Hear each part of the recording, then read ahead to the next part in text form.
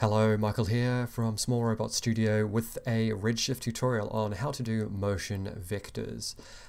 Basically what motion vectors are is a AOV which we'll use to create blur, and we'll composite that in after we've done our render in Nuke. So if you're wanting to do this, it's very simple to set up in Redshift. We're going to go to our settings in AOVs and we're going to add this motion vector one. I'll just re-add it here by clicking add. Then we're going to go to its properties by clicking the output button, and I'm going to output raw vectors. It's just going to make it easier to deal with the nodes in Nuke. And that's pretty much all your setup in Maya. You can add cryptomats if you want. I'm actually not going to be using it here. I just had that from my previous render.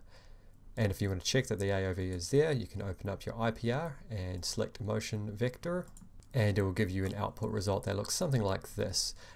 Motion vectors and most other AOVs I don't think work in progressive IPR, so you will actually have to run a regular IPR render, so it will take a second to render out if you're wanting to check it, but that is normal. So after you've done that, we're just going to batch render as per normal. Just under rendering here, we'll go to render and batch render. However, I've already rendered this one out, so I'm just going to jump into Nuke and show you how to composite it all together.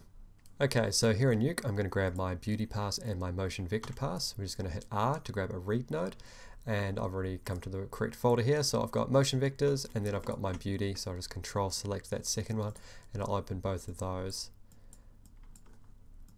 So you can see here that that's the motion vectors. If I slide through, you'll see all the colors going crazy. Basically, they're just UV information or XY information as to which direction the mesh is traveling and how intense the blur should be on that vector. So you can see there's a bit of a mix. And then if we look at the beauty layer, it looks something like that. Okay, so to combine these two modes, we're going to create a shuffle node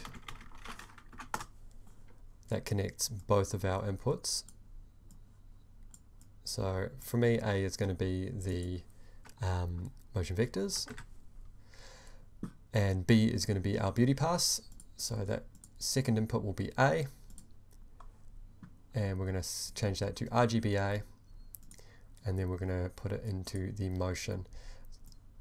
And we can just click and drag that from the left side into the motion. And then your regular RGBA from your beauty channel is going to be RGBA into RGBA. And that will give us an output that we can use with our vector blur mode. So we're just going to tab and type in vector blur. And the input is just from the shuffle mode. And our channels are going to be all, and our UV channels are going to be motion. So that's the motion information from the vector motion node.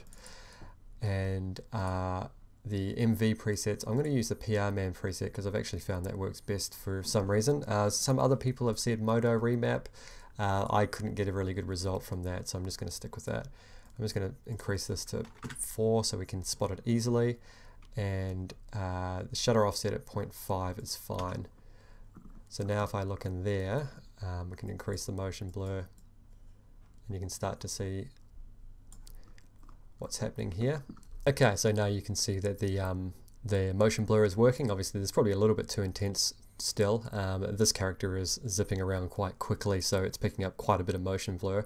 So you'll have to tone it back, and you can also adjust the fall off. So if you increase it, it's going to blur it further, and if you decrease, it's going to blur it less. So it might be a combination of your motion fall off that you want to decrease, and maybe if you wanted that extra blur, you could still have it a little bit higher. Keep the shutter offset as it is. And I don't really mess with expand blur bounding box. That doesn't really do anything, I don't think, for this one anyway. So, and that's pretty much all you need to do to set it up anyway. So yeah, that's the tutorial. If you enjoyed it, make sure you click the like button. And if you haven't already, make sure you're subscribed, as I'll be doing a bunch of Redshift tutorials coming up because I just repurchased the Redshift license. And if you want to check out this animation, it'll be released shortly as well. So make sure you're subscribed to check that one out. If you want to follow anything else I do, check the links in the description for my Instagram and other profiles. That's it for now though. Thank you very much for watching, and happy rendering.